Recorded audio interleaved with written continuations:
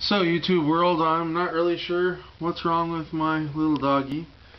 I just had to wash his feet, tossed him in the tub, and now he's become a fixture of the tub. I can walk away and leave him there. Welcome to doggy vision.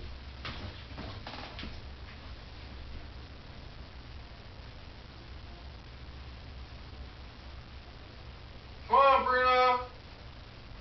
It's like the secret life of dogs in tubs.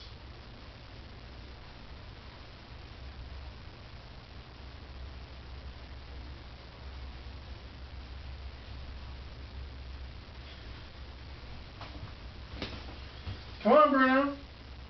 Come on. You don't want to stay in the tub forever, do you? Oh, look. He looks very sad. But he's totally capable of jumping out of there. He jumps over 5-foot fences. So, yeah.